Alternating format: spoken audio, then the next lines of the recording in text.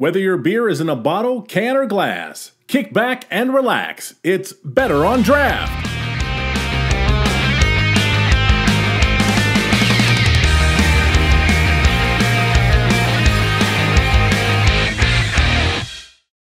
And we are live, episode number 215, I believe, Better on Draft podcast. As you can see in here, we are a full live virtual studio. I'm just talking to make sure that my mic works because I've already fucked up this show enough.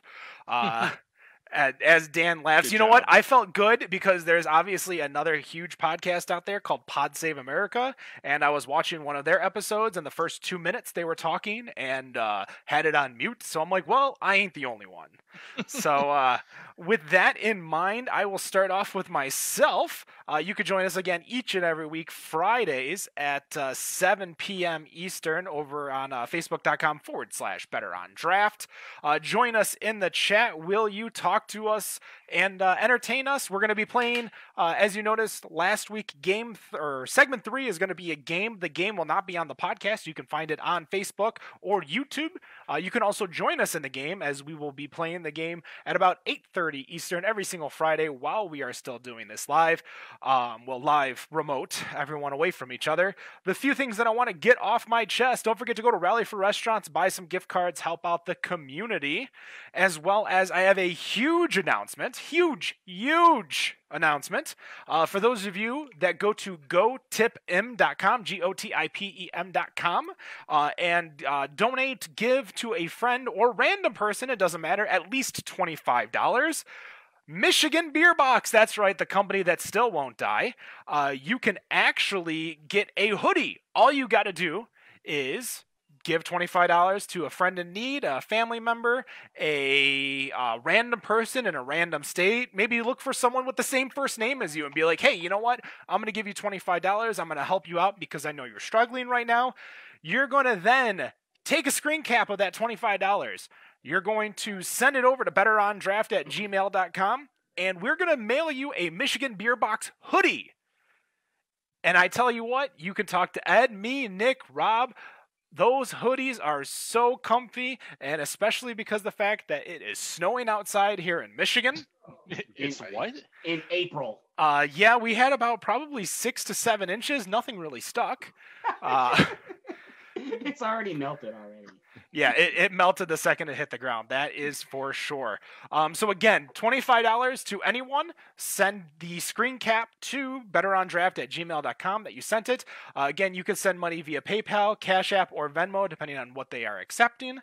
And we will send you a hoodie. We'll work out with, make sure we have, it's limited supply. We only have a certain amount because obviously Michigan Beer Box has folded. Rest in pieces. Rest in Pilsners, I should say. And speaking of beer, I have got the New Holland Poets Brunch Stout to start off my day. I have definitely been enjoying this Friday. Had a few happy hours with some former coworkers, so I'm down a few beers. But I do plan on ending the night. I did finally pick up the 12 volt or 12 bolt from Motor City Gas, which is distilled Axle Pale Ale. So a beer that doesn't exist anymore into a whiskey. We're going to start off to my right, I guess would be here as I'm looking in the camera. Wendy, how you doing? What are you drinking? And how's your week been? Well, it's been a hell of a week. I'm super happy that the weekend's here. I was inspired to go to my cellar because one of the beer groups that I'm a part of, Craft Beer and Body in Michigan, one of the girls posted, what is your favorite craft beer? And I had to go to my cellar to get a Trogs Mad Elf because it's the only beer that I will drive an hour and a half to Ohio for on a regular basis. Wow. Okay. Hey, what's wrong Even with during Ohio? a pandemic, or? Well, no, because they only have it out a certain portion of the year. Oh, okay. But all right. in that couple months that it's out, I'll make at least 2 trips to get some. Nice. Very nice.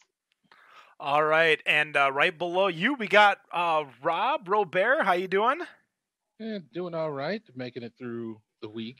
It's been it's been what you expect when you're in quarantine and stuck in your house and grounded for all of this BS that's going on. That's the truth. Yeah.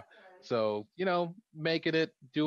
still working from home, doing a bit more for Sporkle now because I'm now back to hosting trivia virtually. Looks like I'll be doing that twice a week. And also back to now writing questions for Sporkle as I officially get back to my role as content writer as of yesterday. So that is definitely keeping me busy. You know I what? tried to get into one of your trivia groups online, and it sold out pretty quick. That's because I'm a bad motherfucker. You gotta understand this. You gotta understand that my shows sell out. My Monday show, that is coming up, has sold out as well. They haven't posted anything for Wednesday yet, so keep an eye out on that. It'll show up. It should be Wednesday 7 o'clock with Rob E. And yeah, they've increased the number of teams that can get in on it. It used to be 8, but they only just increased it to 9. It's still a little tricky to try and handle everything from home to get all this stuff in. I have to ask, how do you handle cheaters? You don't. I mean, what am I supposed to do? Just like hopefully they have some other camera set up in their house that I can hack into to see if they're going online and looking things up. I mean, we asked them to not cheat, and really for what they're getting the experience of doing the trivia. It's not like the bar where we're giving away $20 and $30 gift cards. It's basically entries into a raffle to get a $100 gift card to the bar of your choice where we host Sporkle Trivia. So it's not a whole lot at stake, but it's just there so that, like this, where people can get together with their friends and families, play trivia like they normally do when they go into the bars, and hang out and have fun. It's really to break the monotony of staying at home.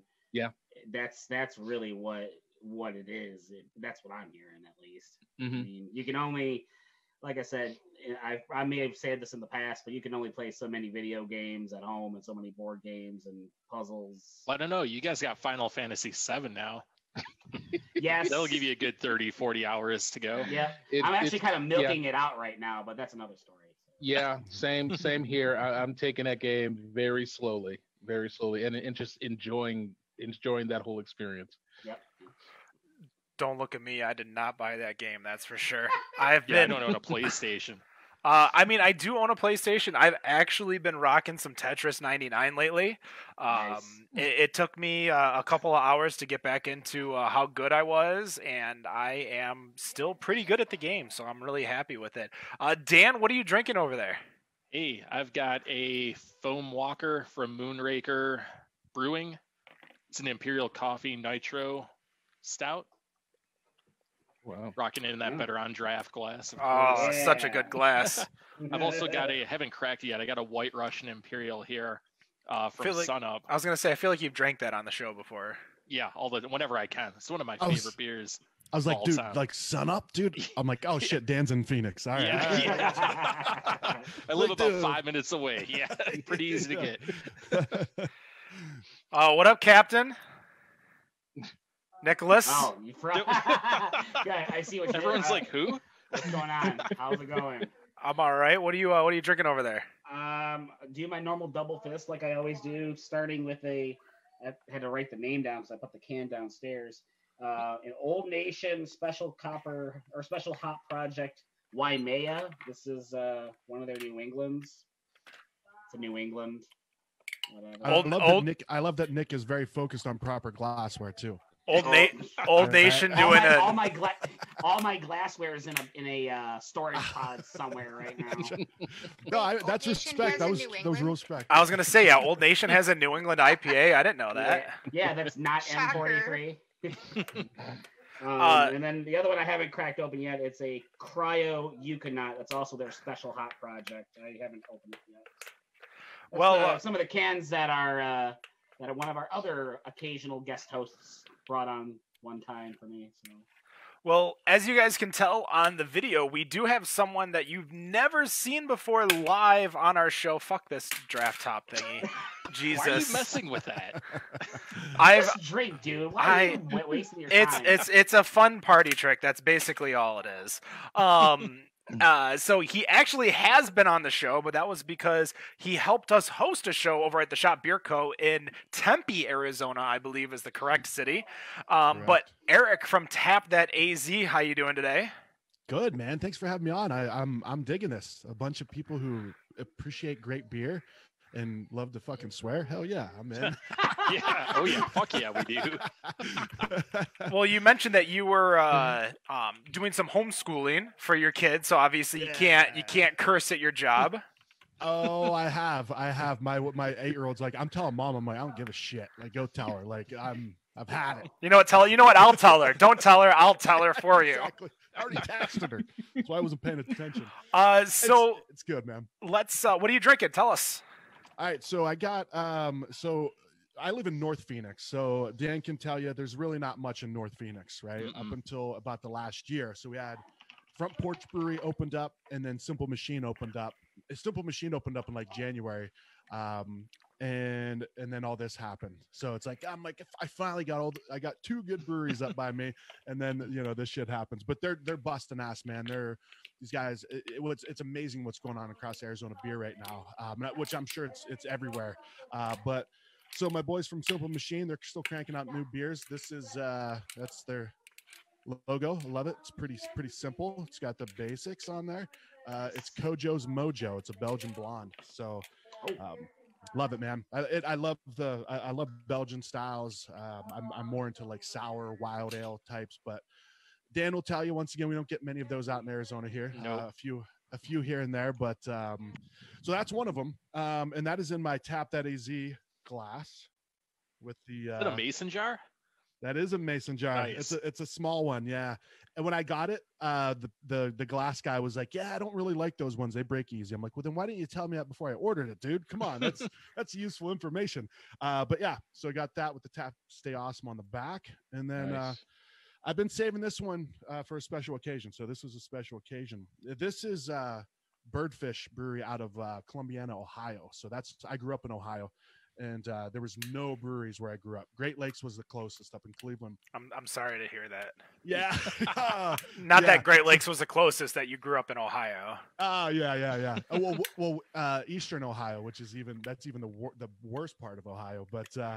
But no, man.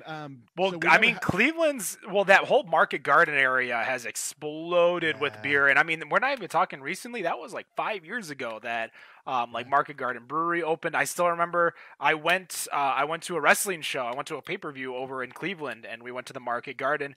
That's when I learned that Great Lakes Brewing is never open on Sundays. And that was the first day of Johnny Manziel playing football. Jeez. And with that, it was definitely a very interesting day to see a lot of people from Ohio like so happy, so excited for football, and then nothing.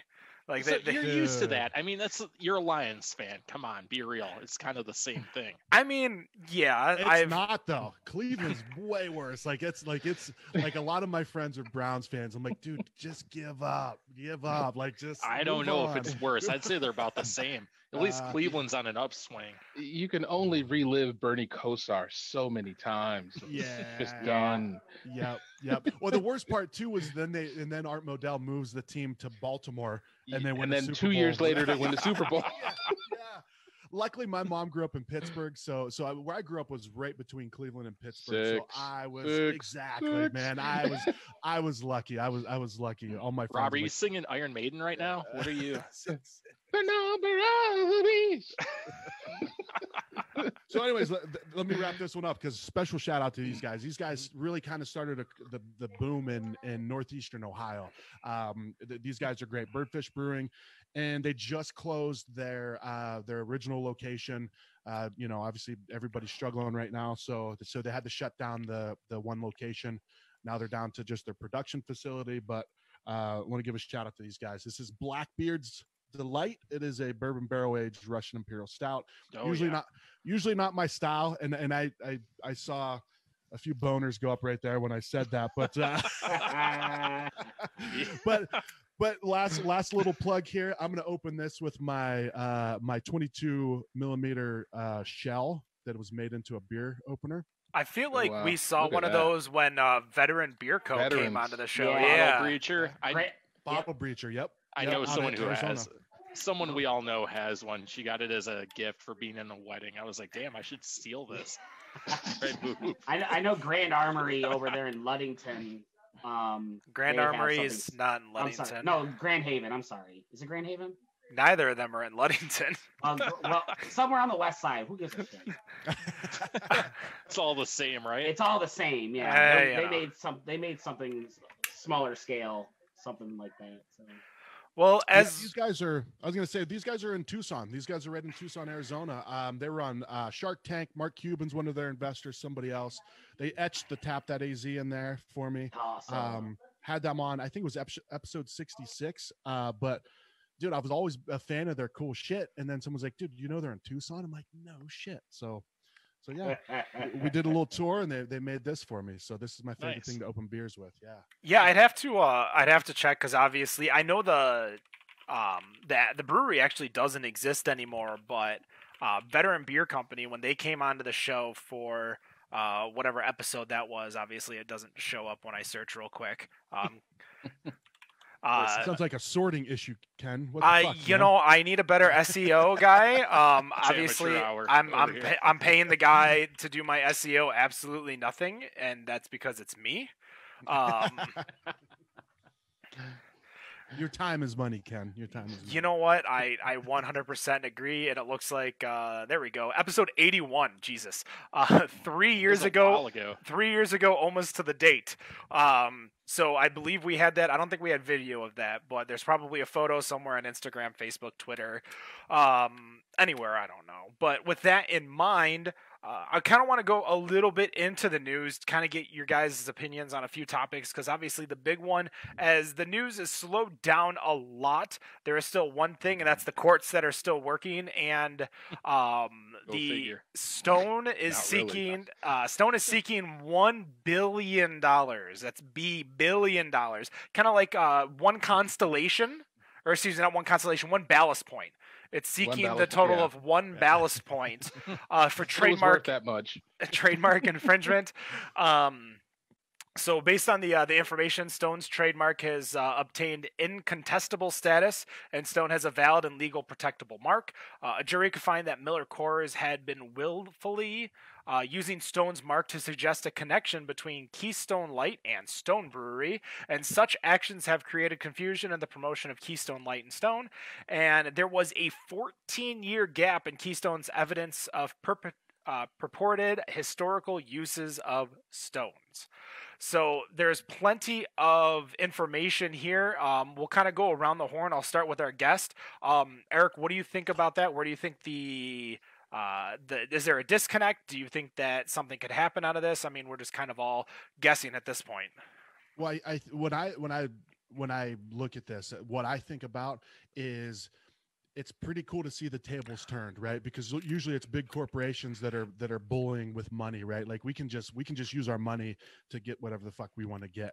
It's like right? Carol Baskin Yep. going over after Joe Yeah. Exotic. Exactly. It's like, yeah, you might have a valid point, but my money is going to be what wins this. Where Stone's kind of flexing a little bit, saying, hey, we've got the money to do this, or at least we're acting like we have the money. We don't know what they want, but I like it, man. I like that Stone is. I saw somebody post the other day. They said, they had, it was like a meme of like, this is my face when people at a party try to convince me that Stone is craft beer.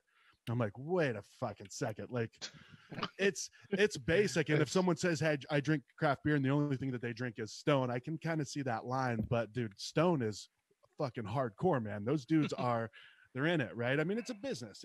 It's a business, but I these think guys have- Stone falls in that OG category that a lot of Yeah. people don't consider them craft beer because they've just been around for so long. I I think think they've been around a really long time.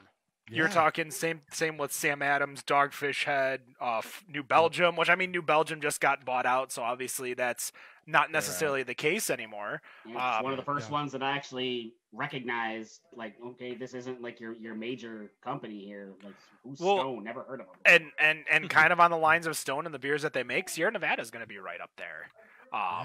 With the amount of time that happened, like the amount of time that they've been a business as a craft brewery and have gone through all the downturns of craft brewing. Nick, do you think that there is a case to be had here? Obviously, we've talked about it before, and I think this show's kind of, we kind of go through cycles. We talked about the whole ABI InBev merger. Do you think that there's an issue?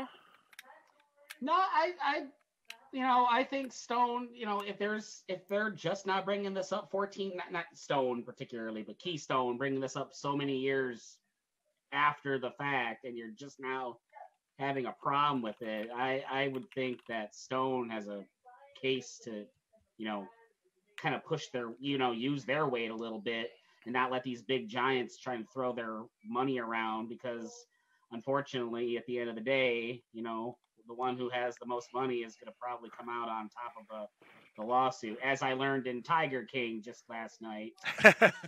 Well, I mean, Dan, I know when you and I chat, we definitely have very interesting perspectives and different, I think we both feel the same way but come out with different outcomes. What do you think about it between Stone and MillerCoors?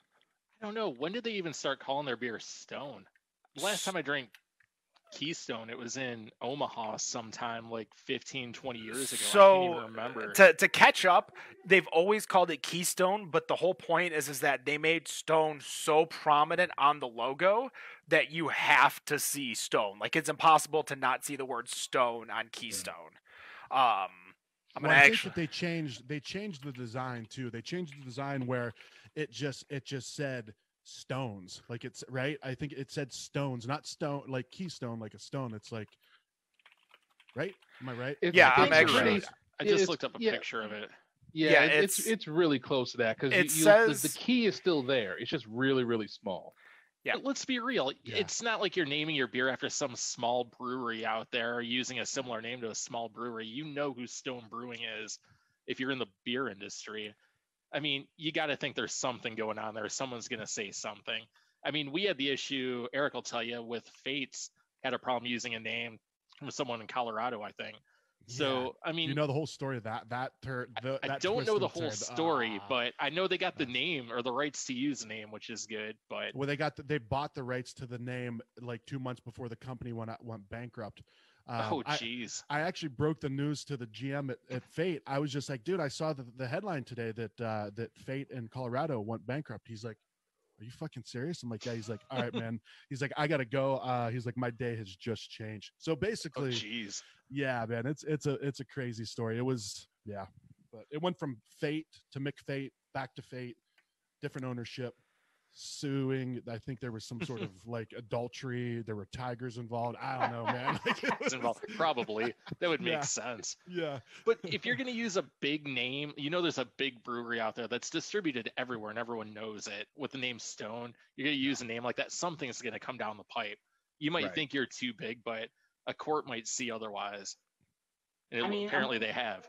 I mean, looking at the packaging, I just Google search Keystone beer designs. It's like they don't really make the stones pop out all that much. I mean, they some of the packaging, they'll have like a can behind the word Stone. It doesn't really pop out as big it would emphasize Stone that much. If you look at some of the photos, and I showed a lot of the photos to the live chat, there are points where you can hold it, and I don't have a empty beer, but I'll just grab this one random beer. But it's like if I held the beer like this, you would just straight see the word Stone. Yeah. Yeah. So it's like if we made a beer called Sam's, like, come on, guys, you know what you're doing, right? I mean, Stan Adams. I'm gonna start brewing Stan Adams. Stan Adams. Be like, it's not the same name. Like, come on, you know what's gonna come down. And then stepbrother. And then it's hey, two D's, by the way. Yeah. If you look at old commercials, they've been calling their beer Stones for a while, like Hold My Stone. But even if you did that as a nickname, if you never marketed it that way until this point, I think that changes things.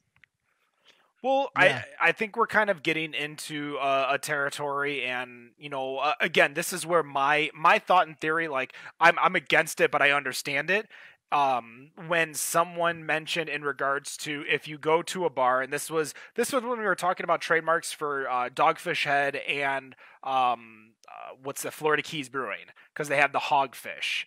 And if you go to a loud bar and you say, "Hey, I'll have a Hogfish," and someone can misinterpret what you're saying in a loud bar that sells both, then that's what happens. But again, they didn't really see, like Dogfish Head didn't even know about it until obviously Hogfish tried to, or Florida Keys tried to trademark Hogfish.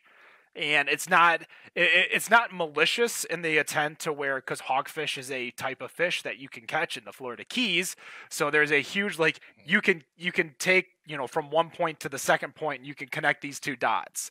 Whereas if I were to go through and I would make like Dogfish, but I'd spell it Phish or something like that, like then that I'm trying to like fuck some up, like screw something up. Be like, no, the band made this beer. Yeah. I mean, like a DAWG too, like the Browns, right? No. It was a Browns collaboration. It was a Browns collaboration. Yeah. That's two Cleveland Brown references in the same show. What's going on? I'm gonna keep them coming now that we got this rolling. So. Like, yeah, we me got and an Freddie hour and a Kitchens half made left this on the beer. show, so you got plenty of time. hey, I mean, they were a dynasty. They were a dynasty in the '50s with the Lions. That's true. Nearly They're a football team. they. Yes. Thank you, Wendy, for joining the conversation. There was one team. My goodness. Hey, what is this clump I'm that I just just kidding. got I on didn't my? know that. What is that? That came out of my bottle of beer. Is that Oh, What is that?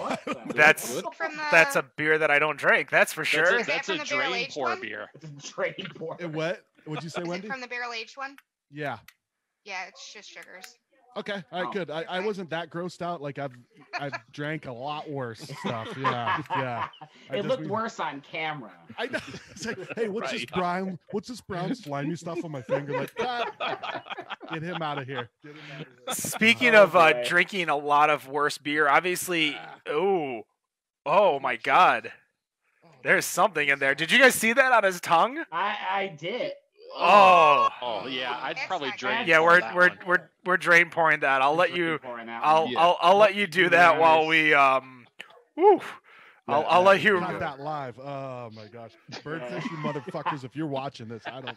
I will make sure to tag them and see what Jesus. the hell. Maybe I'll try to get you Man. some gifts as a as you try to. Like, was that a tapeworm? Like, what the fuck was tapeworm. that? Yeah, that's definitely. I'm Weight loss beer. It's a weight loss Yeah, beer. weight That's 'cause loss. it's a weight loss beer because you don't drink it, so you don't drink the Yeah. calories. Oh man.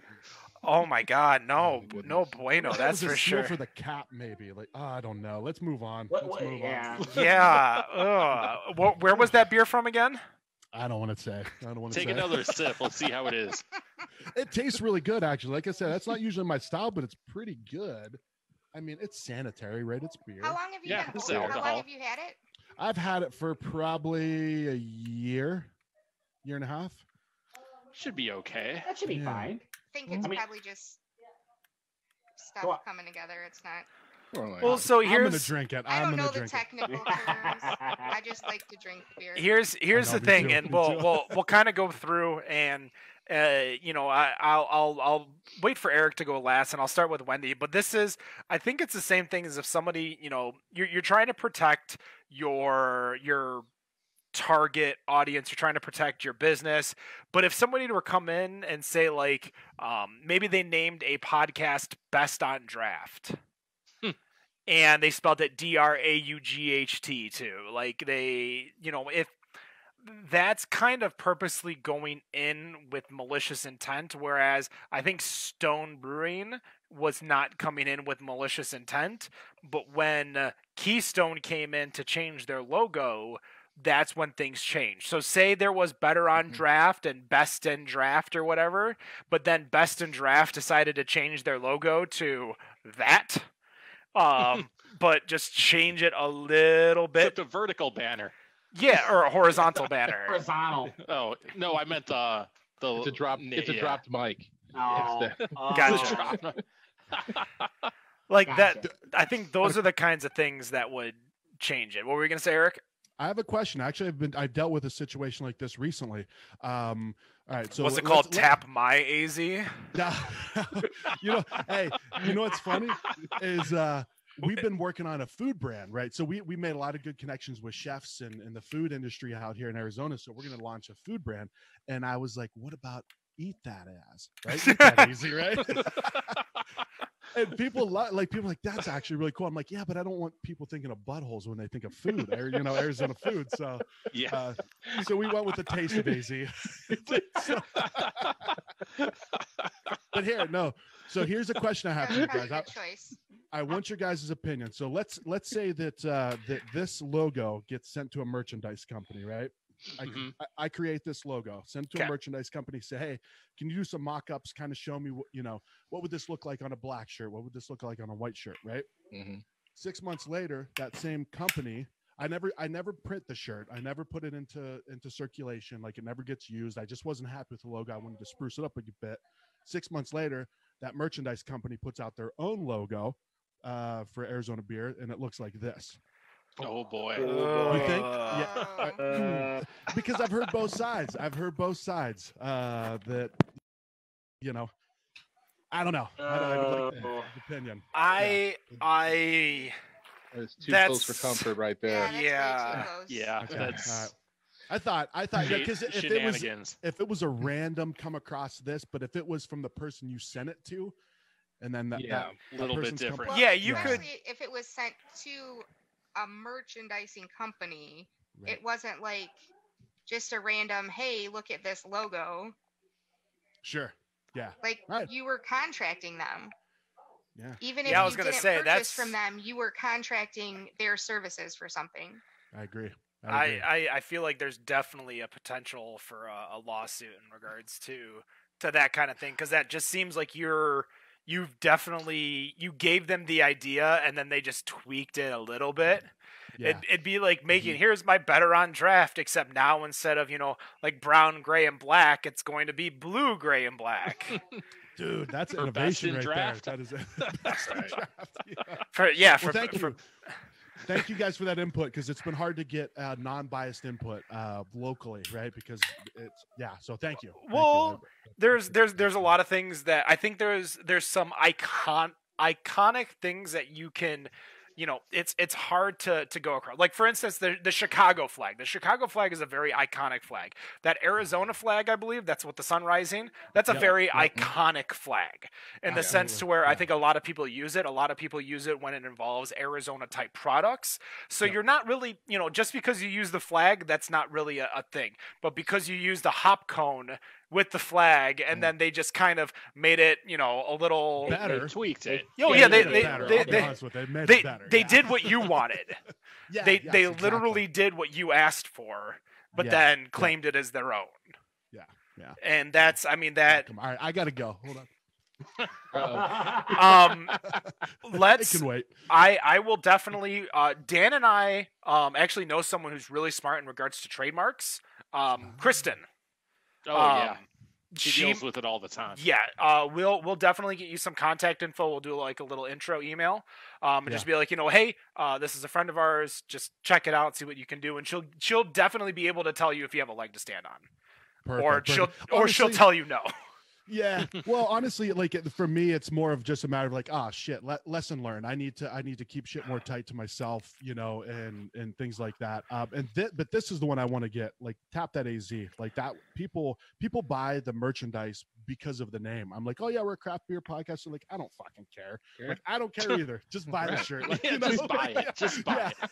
Well, that's the thing, is that you definitely have a name, a pun, that it doesn't necessarily need to be you can put it on beer shit, you could put it on caps, and like you definitely have the name, whereas we're kind of stuck with our logo right here with the microphone. I mean, it's a great logo. I mean, I love it on a glass. It looks pretty good. It works good. That is it works great. We Yeah. can't do much of anything with our state abbreviation. I mean, just like Well, my so you this. mean like you're Well, talking like my about beer box. Well, I mean, we got that. That's the thing is that's why like the name of the show is going to be, this episode I should say is going to be called Tap My AZ. Oh, Aw. I like I it. see Sweet what I you like it. did.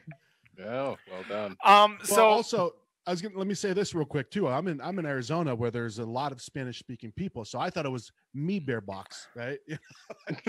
I know. I have Yo a Soy hoodie. Beer Box. Yeah, so everyone thought it was me beer box when they saw Yeah. it because exactly for that reason. Yeah. Are you Which, saying dude, it's the main beer box? Man. Yeah. Hey, but shout out to you guys for that, dude. That was a great idea. That was. I'm sad to see that went away, but dude, I love the chances and the innovation that you guys are doing. And what did it always say? Shout out to Matt You're Bush. Yeah. if you're not failing a few things, you're not trying hard enough. So That's true. shout out to you guys for that. So Absolutely. Yes, we gotta- I know Matt Bush was in the chat earlier, so shout out to Matt Bush. Like That's a Matt Matt Bush joint right there. Yeah. Yes, sir. I don't know Matt Bush, but I want to meet him now. I heard his name 6 times. You might in the last you might 10 regret seconds. that, but We got a couple minutes before we take a break. Eric, why don't you tell us about your show, what you do, what can they expect going in? How many episodes are you in? That kind of stuff. Yeah, man. So I'm at like 175 now. Counted episodes, dude. I've been real bad at like tracking shit. Like I'm like, oh, like 60 episodes in, maybe I should start numbering them. So there's between like 175 and 200. Really, it's been really cool because the main thing, I live in Arizona and the weather's just beautiful, like 8-9 months out of the year. So I wanted Must to be get out. nice. It is, and I can especially appreciate it because I moved from Ohio, where it was just a Oh, yeah, I feel ya. on many levels. Yeah, but I like growing up there. I love living in Arizona. So yeah, for the past 3 years, been traveling around the state. I got a little mobile setup that I just set up in the brewery, set up in the tap room, like you guys had seen, and just tell the story of Arizona beer. So I don't get super deep into beer releases or anything like that. It's more about like the story of like what the hell's going on with Arizona beer, because dude, there's a lot of things Arizona beer is involved with, huge for like conservation, sustainability, whether it's a company that's changing the way farm stuff to preserve river water, and there's a lot of stories. There's a lot of stories to tell. They go out every Wednesday. At this point, I'm putting out 2 to 3 a week, just because I can do it on instead of having to travel everywhere. So Right. it makes it a lot more convenient to get the people that I want to get on the show. But we also started getting into food too, so we've made a lot of good connections. The whole, and Dan could probably tell you this, the whole scene here in Arizona, food, beer, whiskey, spirits, coffee, everything is coming up together. It's a young industry. We have a chef from Tempe that was just the runner-up on the Food Network. I always get the name of it wrong. It was like the Vegas Chef Prize fight. He almost won. So I thought you it's were just cool, man. making up a name of a show, but No, that's a real no. thing. Oh, dude, no. This dude's awesome. So I had him on Instagram Live a couple weeks ago, and I kept joking with him. I'm like, because it's Vegas Chef Prize fight, and so I kept saying, "Dude, you're doing so good on the knife fight show." I kept calling it the knife fight. Yeah. And so oh no, not the knife fight. No, we're gonna get in trouble. Copyright infringement. Just kind of joking. So I kept saying it, and the next day my wife's like, I think he felt uncomfortable when you said that. So I Googled it, and it's like an Esquire cooking show called Vegas like Chef Knife Fight. So it was like the same, like kind of the same name. So, but no, Jeff Krause from Crate Bar here in Tempe. We just had somebody that won the James Beard Award chef out here. There's a lot of like foraging chefs, which is awesome. Like we've gone with chefs like in the middle of the wilderness, and they've foraged food right there and cook it, and I eat it, and I'm like, this is actually pretty fucking amazing. It's not like you're eating grass like and rock scorpion and shit. kebabs, or what are we talking about? Oh man, it's amazing. It is amazing. I tell them all the time, I'm like, I would Chefs. die out of here. I would die out here. Like, they're like, dude, there's food everywhere. I'm like, you're full of shit. Well, I got my sister lives out there, so she has definitely been sharing some stories about the good food and good beer. She lives in Mesa, and my dad's out there. He lives in Queen Creek. Oh, nice, dude. Queen Creek. That's cool because Queen Creek is like, it's far. That's the thing about Arizona that a lot of people don't realize is shit is spread out. It's right? spread out like you wouldn't believe. Yeah, I mean, you've got the Grand Canyon, an hour, 2 hours south of that is Flagstaff, and then 2 hours south of that is Phoenix. 2 hours south of that is Tucson. So that's it. Like, and everything in between is just tumbleweeds and shady shit. So and in between there and that and the other, the PGA store is in between. And you got 2-lane roads to get between it all. So yeah, exactly. But what's really cool is all these places like Arizona Wilderness is they're pulling ingredients from like the desert. Like I interviewed a chef the other day, and he told me that the Sonoran Desert is the most biodiverse ecosystem in the world. I'm like, oh, I don't know how to disprove you. But it's awesome, man. But you were saying, Rob, about Queen Creek. So down in Queen Creek, they have a 100-plus-year-old farm that's growing like wheat that not only is made for like the breweries are using it, but I don't know if you guys have heard of Chris Bianca, one of the best like pizza makers in the country. He uses his Sonoran white wheat. So there's a lot of integration between food and beverage and like agriculture in Arizona, which is awesome, man. That's what there's a lot of stories to tell. So people are like, dude, there's only 110 breweries. How are you going to keep going? I'm like, I'll make shit up. I don't know. All those 110 breweries are on the upswing though, too. I mean, I really feel like the beer out here is on the upswing. Absolutely. Yeah. I give the guys 110 breweries at once too. I give them a lot of like shit. 400? Yeah, they're close. 2004. More.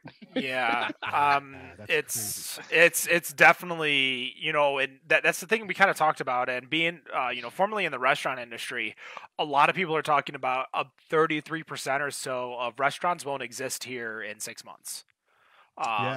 And I think a lot of restaurants will. Restaurants can easily be repackaged by someone with money, whereas breweries cannot. If you can have money and get a piece of shit brewery, like we've seen some breweries come and go in the state, and they come, they go because the beer is not good, and you can't just come in here. There's no way to come in here without that. But we've also realized like you could be a really good brewer and still not make money. We had Old Nation on, and Old Nation was on the cusp of going under before M43. Yeah. And this guy as a brewery doesn't necessarily have to mean you have the best beer. Oh no, not at all. But it's a good point, Wendy. Yeah.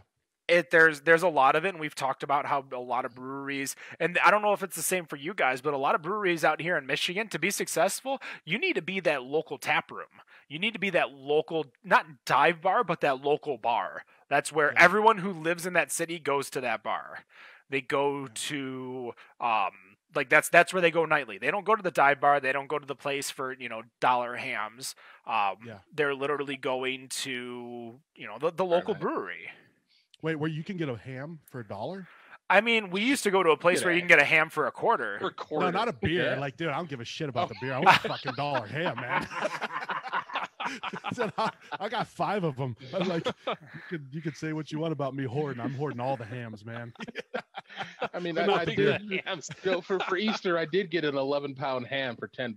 So I was gonna say, it's close. Yeah. My mother, because there's about to be a meat shortage. Yeah, it's true. Yeah. My mother brought us a ham that for Easter, like after Easter, she was like, "Oh yeah, we have all this extra ham that you can give you guys." So she brought it all cut up, ready to go. First piece that I ate, and I haven't had ham in a while. Salty as fucking shit. Yeah. Holy hell. Turkey. Yeah.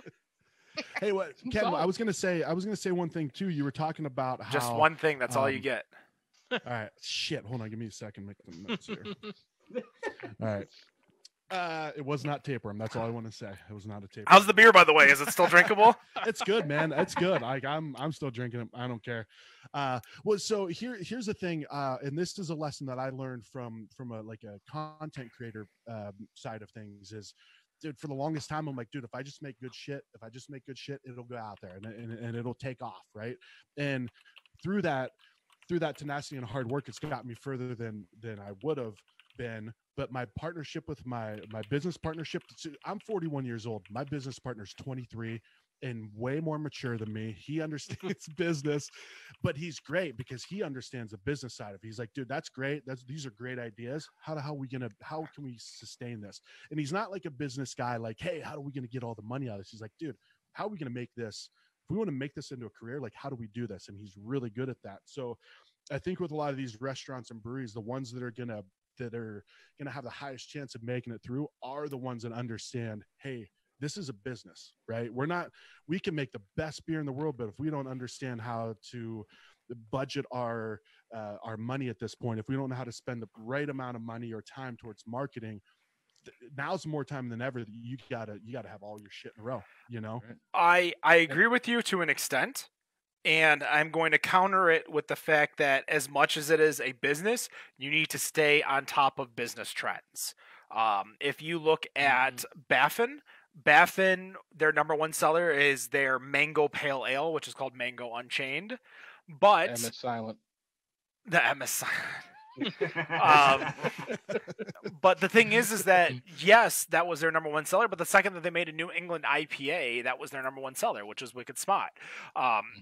These things happen where you have to follow trends. You have to make those beers. You can't, especially now, you cannot be like, oh, I'm never gonna make that kind of beer. I'm never gonna make an IPA, or I'm never gonna make a bourbon barrel aged. Like, these are things that you just cannot do anymore. Like, you are when we come out of this, and we'll say in a year, and we'll do 4/20 2021 when that episode comes out.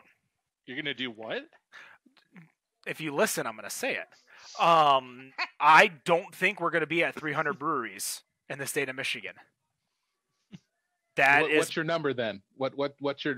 I guess. Under 300 is my number. I think that's a pretty good. You think they'll lose that many? 100%. Because you're talking about what we're at 370, 374. Well, if you go to closer to 400, if you go to mibeermap.com or mebeermap.com, you're welcome. Is it .como? Como? You can go to mibeermap.com. You can actually figure it out. Obviously, I logged in without the edit credentials, so it's not going to give me the number. There you go. Here we go. We have currently 370 open. Big ups to Bill Carney, who is in the chat, who updates this map, who is the one that runs everything. We have Bill, here's to you, buddy. We have 50. So we have 370 with seating, another 21 without seating. So we have 391 in the state and 57 licenses to open. What do you mean without seating? Like just production facilities? Production only. Okay. So we have some breweries like Founders has a production only facility. Grand Armory does. Jolly Pumpkin, Oddside, Beggars, Bee Nectar only has a production only facility. American Brewers Inc., which I don't even know what the hell that is.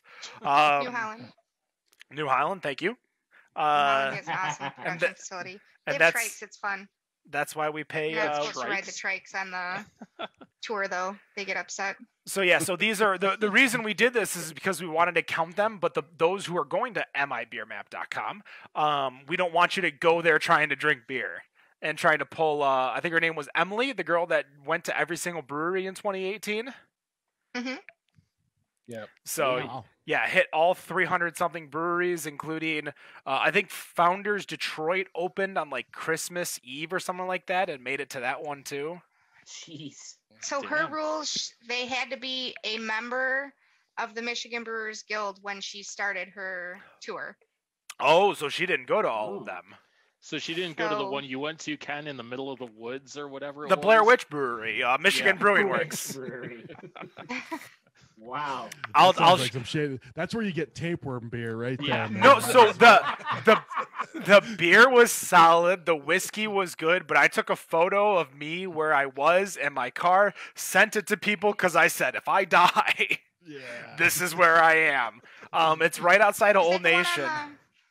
It's close to Old Nation. It's the guy Bobby Mason's gig. He used to own Michigan Beer Co. Ooh, sorry. No comment. No comment from No. anybody. Like shit. No, I need to. I need to. Silent moment there for a island up moment. north. Man. no. This is over in Williamston.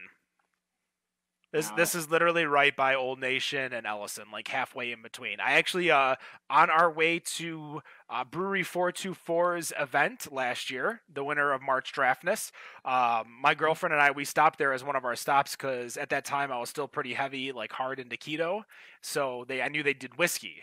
So I'm like, well, I can go there for whiskey. I can go to Ellison. I can go to New Holland. So the places I picked, I needed to make sure still had liquor, that's for sure. But speaking of, Eric, you were talking about mixing in food and beer, and obviously we've had food on the show. We've had liquor, wine, nearly everything in kind of like the restaurant industry. Do you guys have like a White Labs out there, like a yeast cultivator that kind of does something special with a food and beer program? There's a lot of collaborations between chefs and brewers out here. So there's nothing like that specifically, but Helton Brewery did like several months ago. A produce company reached out to them saying, "Hey, like we provide produce to all of these chefs across the valley. Would you be down to make a beer?" So you got these 6 chefs that are just badass chefs in the same room. Dude, the ingredients they were trying, like one of the guys wanted to do blood in the beer, like a blood sausage, right? Like a blood sausage type of thing. Good Polish beer. Yeah, I was going to say like a little Chinito beer. A little duck blood beer. Yeah. This is delicious. Oh, man. Dude, you've seen the shit I drink. I would drink Well, here it, we go. Here we go. I got the alliteration is ready to go. The Chinina Czech pills. Because you got the CZCZ. Yeah. Yes. So they got together. They created a carrot sour, which the brewer Brian Helton is one of the most. He was at like 20 years at like rock bottom. Like, so he was a corporate brewer, but very, very scientific, very, very much by the book. His Pilsner is one of the best, if not the best Pilsner in the state. He's been brewing that since day one. But they did this carrot sour. And everyone's like, "What the fuck are you doing? Like a carrot sour?" And it came out, and it was amazing, dude. Like it was really good. So there's a lot of collaborations. Arizona Wilderness has done a lot of collaborations with local chefs. There's a marshmallow creator out here, like people that make marshmallows, like craft marshmallows. They did like a marshmallow milkshake IPA.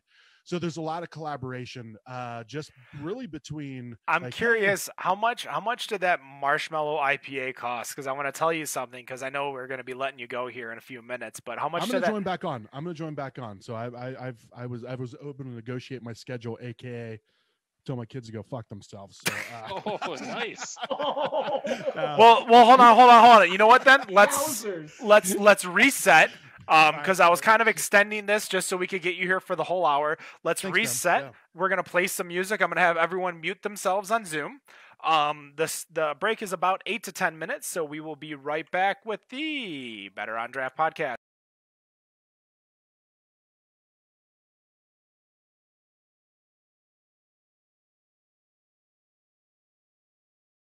And we are back. Episode 1 or 215. Jesus, we've been doing this for a while. Yeah. Dan, you might have still been there at 115. I think I was. Pretty sure.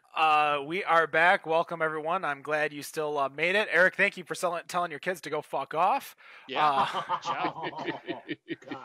Now, prior to the show, I shot you a message. I'm like, hey, what do you want to talk about in regards to news? So I'm going to give you kind of this opportunity. I'm going to let you think about it for a second. What's everyone drinking? Well, you can kind of, I put this on you. I don't want to make it look good. So, Nick, what are you drinking over there? As you're smelling it, you're going a little like. I'm sticking to the west side a little bit. Well, our west side. I got Livonia. Yeah, Livonia. I got Ellison Brewing Crescent Fresh IPA, and then after I finish that, sticking with the IPAs, Relativity Double IPA. Go, nice. You have fun. Wendy, what are you drinking? So I have amazing beer friends that go and get me beer at releases, and I've got a Odd Side Ales. I think it's Bays vanilla. It's spelled all fancy in French and stuff. but it is an imperial stout aged in bourbon barrels with raspberries and vanilla. It sounds like What one I of those like is that things it's to this where really big bottle that had it was not waxed, and I was able to just get it off with the opener. But it's also got the cork so to I keep don't it have fresh to drink later. it all tonight. You don't have to, but you should. I might, You but probably you might. Rob, did I see you drinking some TD over there? I'm going a little harder than I guess normal right now because basically I broke out the Brews Brothers bottle of Buffalo Trace. So the single barrel on that sucker. Shout out to the Brews Brothers for the culture, and hopefully we'll be picking a new barrel sometime this year so that we can get another one of those. After that, I'm going to follow that up with a little bit of Griffin Claw with the Special Reserve Flying Buffalo, which is their barrel-aged Imperial Stout, which was barrel-aged twice, barrel-aged for 10 months in bourbon barrels, and then barrel-aged for 4 months in rye whiskey barrels. That sounds like the exhibit of beers. I heard you like barrel aging, so I barrel aged your barrel age. Yo, dog, I heard you like barrel-aged beers. Dan, what do you got over there? Oh, I'm being basic as hell right now. I'm drinking a 90 shilling from Odell. That's all right. And Not too bad. Eric, are you Basic. still milking that tapeworm? You're muted somehow. There he is. There we go. I just turned that microphone on real quick. I've done that a few times. Yeah. So now I got another one, man. This is I don't know, man. This one blows me away. So this is a blueberry sour by College Street. This one is widely available across the state. Like Across can your find this- state. yeah, Yes. across the state of Arizona. Normally a canned sour or like a kettle sour. I love wild ales. I like, spontaneous fermentation, those type of sours, but kettle sours usually not so much. This one's fantastic, man. This is I don't even know how to say it. Beauregard by All College of their Street. beers are weirdly named like that, or at least some of them are. So I'm trying to figure out how to say it. I'm finishing up Arbuckle Cold Brew Coffee Stout from Midland Brewing Company, and the beer that I really want Dan to try one day, and that is the Milkshake Mint IPA from Roke Brewing. Yes. You can keep Dan. No. Mint. Come on. Dan, is it the mint? Is it the mint? No, it's a milkshake and IPA. No, milk and IP doesn't belong together. No. I mean, a lot of things don't belong together, but people put them in beers. But still do it. So we were talking Tapeworm. about the craft worm. craft marshmallows that you have. Within your, like, how much is a bottle of those beers? Because I wanna kind of bring up a fun little story that a lot of local people know, but it's just gonna blow your mind. Were you asking me? Yeah. Yeah, so I don't quite remember. I think they were like $20 a 4-pack. So they were 16-ounce 4-packs of a marshmallow IPA. Let me see if I can find it. So but, there was a brewery here called Drafting Table, and they had a beer called Mallow. And this beer I think went for $16 for a 23-ounce. Which is standard, a nice little price, a little hefty, but I mean, it's a high ABV. They used actual marshmallows, so you have to like clean the thing like 2 or 3 times just to get all of that fucking shit out. But on the secondary market, these beers went for upwards of a Nintendo Switch.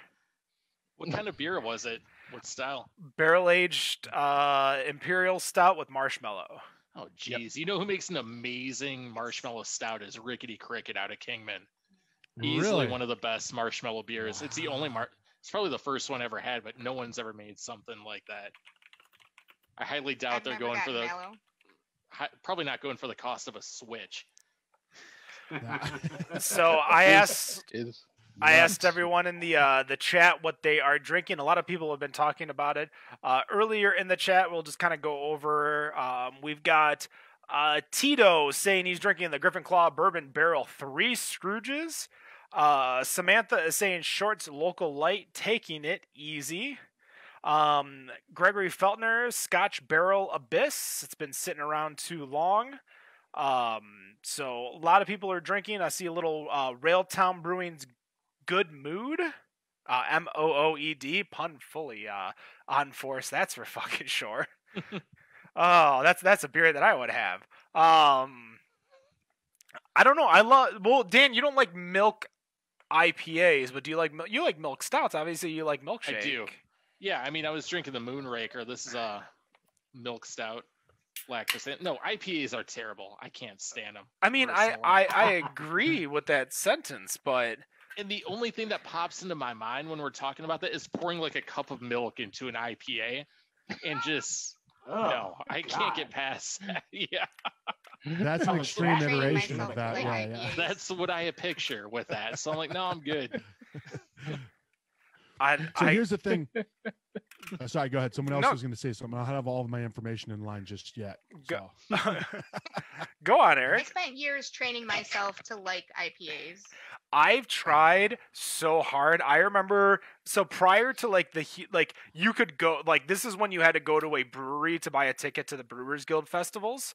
And I remember spending an entire fall festival trying IPAs and literally had the worst festival I've ever had because I tried so hard. So I'm like, well, maybe it's different. And the thing is that I learned what kind of hops that I like mixed in with what kind of malts that I like. So as much as I like Centennial from what's that Sam McGraw founder? Sam Grand Rapids? Yeah, Sam Grand Rapids. Or no. I'm sorry. Charlotte Street Brewing. So as much as I like that beer, I don't like Two Hearted, and it's the same hop build, but it's the malt build that I think is what I care more about in an IPA than I do the hop build. So for this, Rogue Brewing's Milkshake IPA, we had John Leone and Adam Lambert on, and this beer was just fucking amazing. And I'm hoping that, because I want to see the comeback story that is Dark Horse Brewing. Do you guys get Dark Horse out there? Not that I'm aware of. So Dark Horse was a major craft brewery in the pre-hardcore craft brewery. That's the kind of craft beer that you go find that you could probably potentially find at a 7-Eleven. You got your locals. You had basically Bell's, Founders, and Dark Horse. Maybe one or two others, but that's what you're going to find at your local 7-Eleven. Now, I mean, you can find just about everything. So I'm hoping that Adam Lambert can help turn that around over at Dark Horse. Definitely go check out that episode with the Rogue Dark Horse guys. It is an amazing episode, really, really smart. And again, one of those episodes to where, you could tell it's the reputation that Rogue has, I think, is a little bit unfounded when you talk to these guys, because you're like, oh, these are not the kind of people that I kind of expected. So Matt Bush is saying, "Aren't you glad you're not Don Lewis" by Jamex? Matt Bush, the iconic Matt Bush. Yeah. Matt's going to be joining us for Quiplash and during segment 3. But Eric, the floor is yours. Give me something you want to talk about. Well, first of all, that beer that I was talking about, it is a pistachio milkshake IPA. Created just for you. Oh boy. So I'm looking at Arizona Wilderness's website, and it doesn't say how much they were at that point, but they have pistachios and marshmallows. So pistachios are expensive as fuck, right? So sounds delicious to me. It's good. I'd be all over that. It's a depending great beer. on what kind of hops are in there. Are they still making this beer? It's they did it for their 6th anniversary in August. So I think they do it periodically, kind of like where Arizona Wilderness does. They have a few flagships, but otherwise it's whatever the fuck they want to, great. See, it'd be worth to try too. It's interesting. I'll give them credit. They make a lot of saisons, more than, at least at the downtown brewery, more than you see for most places. So it's a pretty good place to check out. Do you guys get Jolly Pumpkin out there, Dan? Not that I'm aware of. Do we? Okay. Yeah, I'm we pretty sure started they do. to, yeah. We get M43. I know. Oh wow. I know Well, so that was the thing is that let's talk about it. That was only a little over a year ago.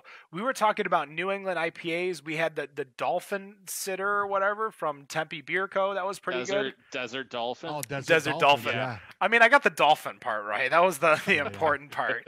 But I was talking about M43 and like just how crazy it has been here in Michigan and how it started to slowly build into Arizona over there. Are you guys full in on the New England IPA right now, Eric? Yeah. A lot of people love it. A lot of people love it, man, and it's kind of like that. It's that draw to the tap room, right? Where you've got like Goldwater with their hop chowder. They have a really good hazy. The shop is one of the ones that continue to push out beers at this point, like almost weekly beer releases, and almost anything that they do is a hazy IPA or they do fruited sours as well. So I loved for all those. Oh yeah. Yep. Still, yeah. I remember going to the shop and I remember I loved all of their giant malt billed beers. Like they had a coffee brown. Yeah, like they had such good non-IPA beers over there. And what was crazy is that and you guys will be a little bit different, but the price points for beers over there in Tempe were a lot different than they are out here in Michigan. Like you're talking New England IPA pints for like $4, as if it's just right off the like you could get it. And where were you? Where the fuck were you, Ken? Because that was shot. He wasn't at King's, that's for sure. That was at the Shop Beer Co. Because I remember live during the show they were talking about, whoa, is our price point too low? Yeah. In the middle of the show, and I'm like, well, maybe. Yeah. Well, those guys were cool because they came from coffee. So Cartel Coffee is one of the local G's of like craft coffee. So they started brewing in the back of the coffee shop. And they just made so then they branched off and started the shop. So that was cool that you said that, Ken, because I always tell people if you're at the shop, first of all, their hazies are great, their fruited sours are great, but if there's coffee in it, get it, because it's not going to be that vanilla latte coffee that you get sometimes of like, that's not fucking coffee, that's a Starbucks, right? So the head brewer at the shop understands like the extraction of coffee. So when you drink a coffee beer from the shop, it tastes like really good, high quality coffee, not just some, Folgers like, oh yeah, with some vanilla syrup. Right. So that's I think that's a little secret of go to the shop. If there's a coffee beer, get it. Yeah. So while, I believe this was literally while we were recording that show at the Shop Beer Co. You guys were actually over in I think you were in Detroit with Paw Paw Brewing. Paw Paw Brewing was in town talking to you guys with Donovan. So Dan and I were doing a show. We were watching it, actually. Yeah, we were watching it as we were doing it. Definitely go check that out. That's episode 163.5. And then, of course, you have a episode with Eric, which is 164.5. And that's the Tap That AZ episode. That was in February. We recorded it in January, but it was in February when we posted it. That was one of the last episodes of Music Town. That was a while ago. We actually did an episode with Zane Lamprey right after that, and I know you guys just did an episode with Zane. How was that for you? Yeah, dude, it was great. So I did an episode with Zane. So about a year and a half ago, I met Jack Maxwell from Booze Traveler. Just always been a big fan of him, and I just randomly reached out on like Instagram because I knew he stays in Phoenix. He had Hodgkin's lymphoma. So he was in Phoenix with family getting treatments. So I just I think I was buzzed up one day. I'm like, fuck it, I'm going to reach out to Jack Maxwell. Like, dude, let's grab a beer when you're feeling better. And next day I get a message like, yeah, absolutely, man, let's do it. So I met him at a brewery, became really good friends, and he knows Zane Lamprey really well. So I'm like, dude, like, I love you, Jack, and I love your show, but Zane is like the fucking man. Like, he's the dude. So I got connected with him a few months ago, and it was cool because we did an episode at a Best Western in Scottsdale. It was Jack Maxwell and John Buford, the founders of Arizona Wilderness, 11 o'clock on like a Sunday, like like the morning after like a major, it wasn't really the case. We all got good sleep the night before, but it was like, who does a podcast at Best Western? But it was great. Yeah.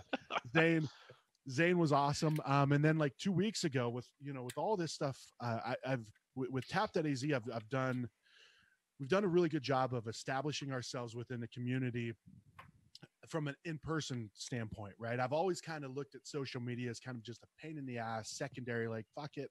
Like, we're Arizona, like we're local. I don't have to get my message out to New York. I don't have to, like, we're all about Arizona, which was real stupid for me to say now in hindsight, right? So everything was focused on the in-person interaction, building that network. And now when all this happened, that all went away. So now it's like, oh shit, we got to get digital with this. We have to, so I started doing Instagram lives every Wednesday from 6 to 7:30. I call it the happy hour and a half. It's just a little quote in parentheses and a half. And I get some local people, some breweries. Had a local musician on 2 nights ago. Zane Lamprey joined in, and he was awesome. Like, he was a really good guest. So just trying to, put myself in uncomfortable situations due to the shit that we have to do at this point, Yep. So Zane was awesome, man. So yeah, it really opens up a lot of doors, right? Because everything that I've done up to this point has taken travel, right? If it's like, all right, I want to do a podcast with Tombstone Brewing Company, I got to fucking drive 3 hours to Tombstone, and Dan will tell you that's, Rob, I don't know if you've ever been down that far in the state, but not that far. It gets sketchy, man. It gets sketchy. It's really weird down there. I'm not even going to pretend. Yeah. The closer you get to the border, the more you realize you're close to the border. You got to drive through a Homeland Security checkpoint in the U.S. to get to Tombstone. Don't get me wrong. Tombstone is one of my favorite westerns of all time, but my ass don't want to go there. No. Rob, have somebody. Now I feel like I need to add Arizona to my travel list. Yeah. Wendy, I tell you what, it's awesome out here. There's so many things to do in between breweries because we're at like 110 at this point. But I feel it's almost like what I describe to people as Phoenix is. It was a city that was built after everybody else fucked up shit. Meaning like infrastructure, road structure, everything. Everything's new here. Yeah, it's really great.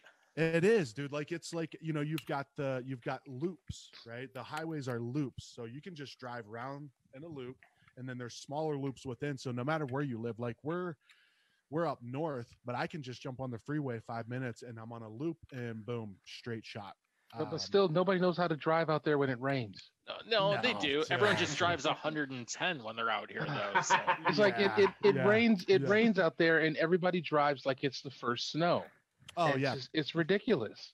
People put their hazards on the side of the freeway. I'm like, dude, it's we've had a quarter of inch of accumulation. Come on, man.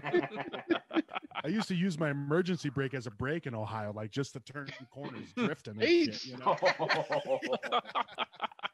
but I guess to kind of summarize what's going on here right now, it's really badass to see because there over the years, like, and I'm sure it's the same in Michigan and I'm sure it's the same in other states, but there's been layers of legislative things that have had to happen in order to allow breweries to grow and to do what they need to do to sustain themselves. So now, like, the whole draw of a brewery, and I'm sure you guys would agree with this, is like being close, right? You go into True in Denver, and that's a long ass table. You're sitting next to people that you're forced to talk with them, and that's the cool thing about it. Well, guess what? Now, like, people are like, I don't want to be within fucking 6 feet of anybody, so that whole draw of a tap room is in jeopardy at this point. So these guys are stepping up, dude. There are breweries that are driving 2-3 hours to drop off their cans to 3 or 4 different bottle shops, and then driving 3 hours back home. Talk about Dark Sky. Yeah. Dude, those guys are all over the place. But yep. This is kind of what I say and what I love about craft beer. So I grew up, in hardcore blue collar working class, but I always had this creative streak about me. So when I found craft beer, I'm like, that's it. Like, Like, you have to be creative, you have to be innovative, but you also have to be blue collar. You have to fucking work your ass off to execute those recipes on a consistent basis. So I think, and a lot of these breweries, and I assume it's the same in Michigan, these guys left shit that they hated, right? Myself included. Like, I was 10 years in call center jobs. I quit that to be able to create this beer media company because I love to do it. These breweries are the same way. They were franchisee managers. They were IT guys. They were this or that. And they were like, I'm sick of it. I want to do what the fuck I want to do. So to me, that gives an extra fire. These guys are going to do whatever they need to do to stay relevant, to stay in business, to survive this. So it's awesome, man. It's pretty cool to see that drive and that fight in humans. Well, you see that, like, for example, Kevin DeGrood, who is the owner of North Center Brewing over in Northville, Michigan, just south of Baseline Road over on North Center Road. Thank you very much. He was working for a car company for a while until he could, make enough to make a living. So he was double dipping in regards to, like, he was basically using his wages at a car company to, make his beer brewing dream come true, or brewing problem, depending on who you ask. So, this whole change, they were planning on moving. I have no idea what their move is. I haven't talked to them for a minute in regards to what's going on. Like, the one thing is that, they're a sponsor of our show, but I'll be honest with you. I literally texted them and I said, don't fucking pay me. I said, I don't need your money. Your staff needs your money. Your staff needs your work. Your staff needs all that stuff. And, we don't charge that much anyways for sponsorships. But again, it's one of those things where I'm like, all right, you get, because I want you to pay me money in 6 months. So I don't want to have to try you're to. Still paying me, like, let's not get that. You're gonna still pay me, just not now. Like, we have. I'm not adding money. I just said, like, it's just you just don't owe me anything, and then when we come out of the other side, then we can start paying me again. But until talking about exactly, But we're here, and I'm curious how is your guys' breweries, brewing, distilleries, how are they reacting to COVID? Are they doing a lot more deliveries? Are they doing curbside only, drive-through? Like, what's going on over there? Walter Station has a drive-through. That kind of impressed me. What was that, Dan? Badass, yeah. It really is. It's pretty cool. It's an old fire station. So Walter Station is an old fire station. So they just popped open the doors on both ends. So it used to be just you pop the doors open and it could be like, picnic table seating and stuff like that. Now it's a drive-through. It's pretty cool. There's a lot of innovation out here, Dan, right? You're seeing a lot of people doing whatever they need to do. So there was I've gotten conflicting information about this. So the most common explanation of this is breweries couldn't do curbside pickup. They couldn't do delivery. I talked to a brewery. They're like, dude, we could have done that the whole time. Nobody just knew, like, the infrastructure of it.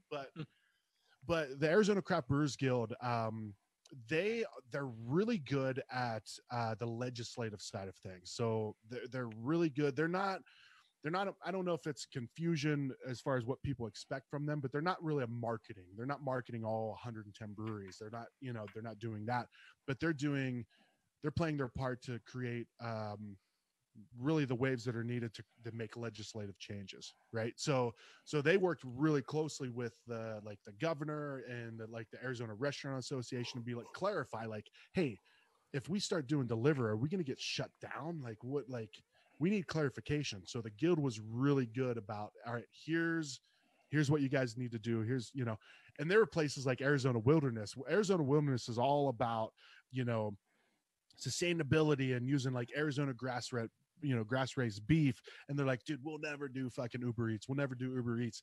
And then I talked to them like 2 days into it. They're like, we're doing fucking Uber Eats. Yeah. I ran into another restaurant not wanting to do that, and it was a shit show. And then all of a sudden they're on there now.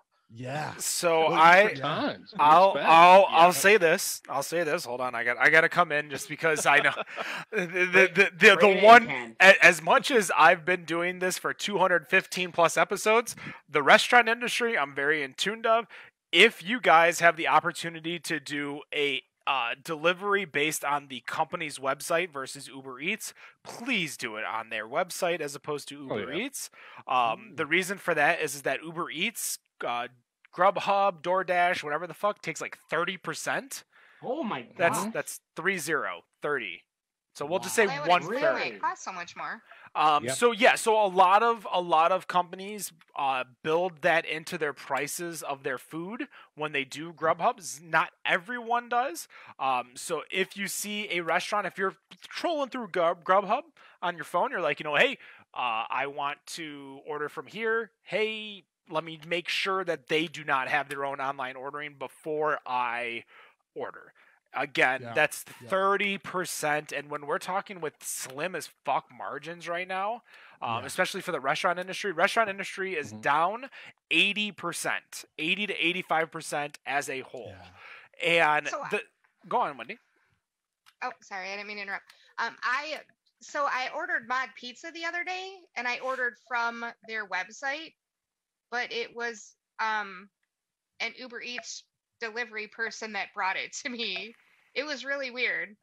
Yep. So a lot of those restaurants deal with some type of, third-party aggregator that might be Chowly or Olo, which then take where you order from their website out. So again, you're dealing with a lot less cut that they're taking, even if you go right from their website. Taking it straight from the app, straight from Uber Eats, Grubhub, etc. Like that's the thing. And I don't want to get on my high horse too much, but again, it's an industry that I care about. It's an industry that fired me, laid me off. Let's be proper here. They still love you, dude. They still love you. It's an industry, but again, like if I want to get back into it, if I want to take that skilled trade that I've learned for the last 5 years and apply it later, like I need them to exist later. So make sure that you're ordering straight from either their website or their app, and you'll help them out a lot. Again, use Uber Eats, Grubhub, and stuff. Last resort. If you see those restaurants on them, just be like, all right, let me, I want to go. I think you were talking, or somebody was talking about, or I think I was on another call. They were eating Chinese food earlier today. Now that I realize this is my third Zoom call today. And I don't even work anymore. Ken's been drinking since 9 a.m. Man. Nice work, man. Nice 4, work, yeah. just 4. Guess I'm glad I'm not the only one who's had more than 3, at least 3. This is my 4th today. Number 4. I had 6 yesterday. I was gonna say I'm on. Nick, happy Thursday. Yeah, no kidding. Yeah. All right. You guys made me feel bad last week about a third. Guys, Better on Draft 215 is technically in the books. Those of you listening to the podcast, it's over. But again, this show is not over. We are going to continue. We're going to play some Quiplash. You guys can join this. You guys can join the audience. There's going to be potentially 1 or 2 spots that you're going to be able to join us live. If you want to join us live, reach out to us, betterondraft@gmail.com. But we're going to take a quick break, about 8 minutes or so. Reset, get your drinks, use the restroom. Get your cell phones. Eric, you're welcome to stay if you want to. If not, tap that az.com as the website. It's about to get a little racist up in here, but I'm in. I was before that. I was that was Dan. No, that was not really bad. We're not gonna lie. I'm gonna have everyone mute Coming themselves. from the state that was the last one to start celebrating MLK Day. I don't. We canceled it at one point, man. We canceled it. We're gonna mute. Say I don't disagree with Rob. Make sure you have your papers when you come out here. That's all I'm saying. We're gonna mute except we're gonna mute except for Rob, because Rob's got to do his piece. And no matter what you think of your beer, we think it's Better on Draft. Have a good night. We'll see you in segment 3 at facebook.com/betterondraft. Peace.